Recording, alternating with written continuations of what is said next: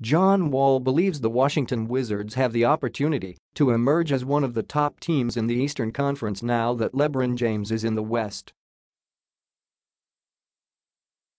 The Wizards are coming off a season in which they finished 43-39 and 8th in the East, barely making it to the playoffs. Washington were 16 wins behind the top-seeded Toronto Raptors, 12 adrift of the Boston Celtics and 9 back from the Philadelphia 76ers.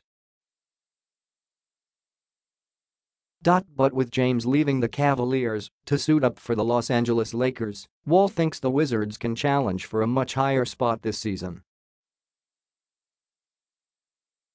"I feel like we're all equal," Wall told Yahoo Sports.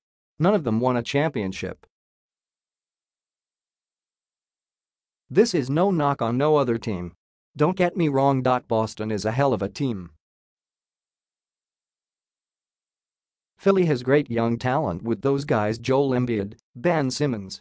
And Toronto, losing DeMar DeRozan, they still get Kawhi Leonard.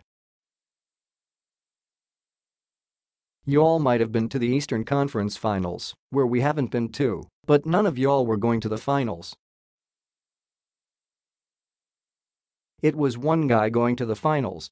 Ain't nobody separated from nothing. I know one guy that separated himself from the Eastern Conference every year, and that was LeBron James and the Cavs. Other than that, if you lose in the second round or the conference finals, you still didn't get to your ultimate goal,